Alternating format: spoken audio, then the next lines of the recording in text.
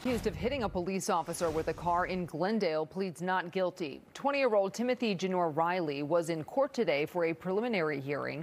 He's charged in connection to an incident back on August 25th at the Residence Inn Hotel. Officers were trying to arrest an 18-year-old man wanted on multiple felony warrants.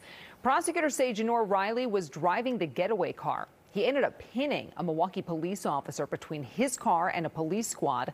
That officer opened fire, hitting both Janor Riley and the other man. They both survived.